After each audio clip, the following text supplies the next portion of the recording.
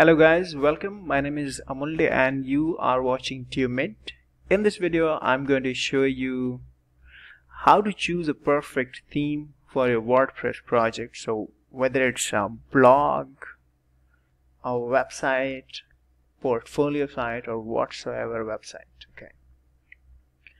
So choosing a right theme today in 2019 makes a lot of difference to your performance, website performance, ranking, user experience, and when it makes a good positive difference, you make more money. Okay, you rank higher.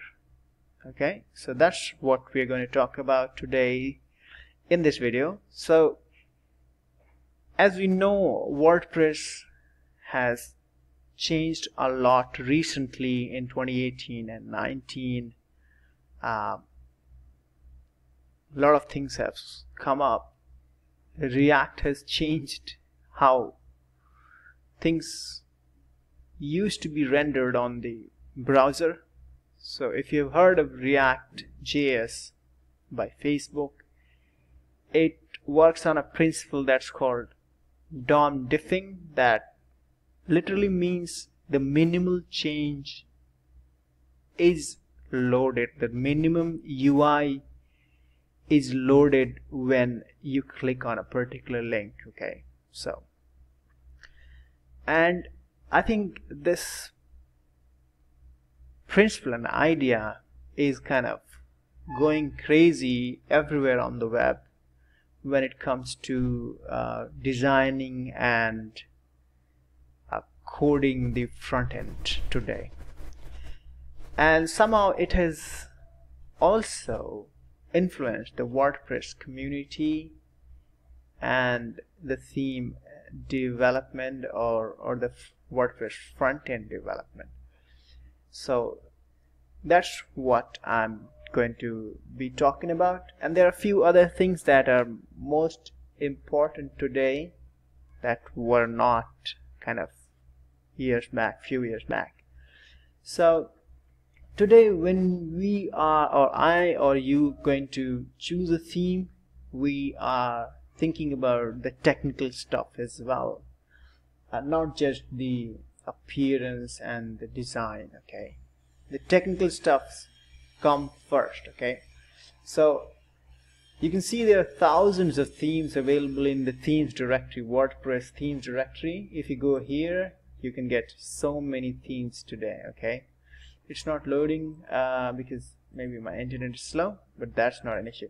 So any theme we choose from here, we are still going to make some changes or customize that particular theme to basically for our project or whatever we want to serve to the audience. And so, and after making all those customizational changes, we still struggle and try to make things like technical things work better and better, and we keep customizing every now and then when there is a change or update or something has come up in the industry.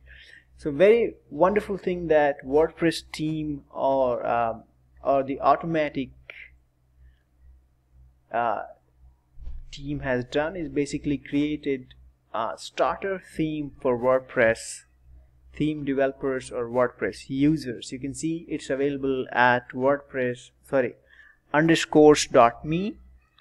and what you can do, basically create a starter theme. You can see so many lovely people are contributing to this wonderful project, and you can simply go ahead and create a starter theme. Just put a name here and hit generate. If you need a few things here like WooCommerce, boilerplate, you want to sassify instead of CSS, you can check these boxes and generate a theme. These are very self-explanatory things here. Once it's downloaded, go ahead and upload it to the themes directory on your system. I already have one here, activated on this local system, you can see it's way faster than many themes, like most of themes available in this themes directory. Not only that, it gives you few things that we do not care when we are going to launch up, like normal project, could be a blog or website.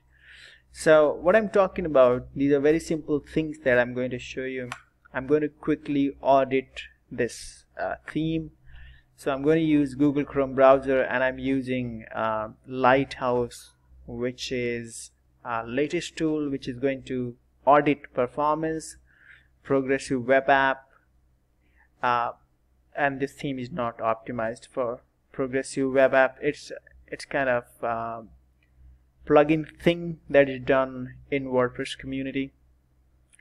Best practices, accessibility, and SEO. So this is going to cover these things, audit these things here, and it shouldn't take a long time here on local system, so you would be able to see it yourself.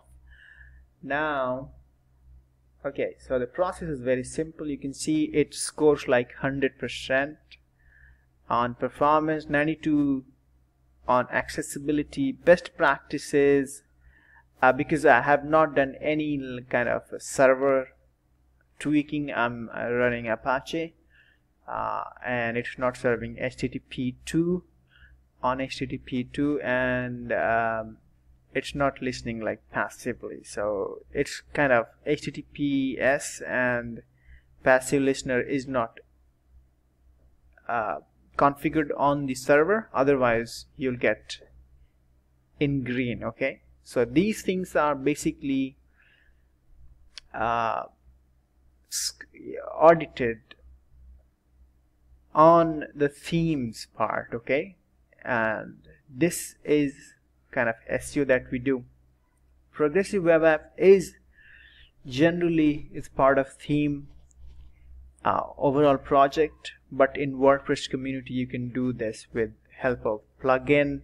You make sure you have HTTP S installed or SSL installed, and then go ahead and install a plugin. You would be good to go.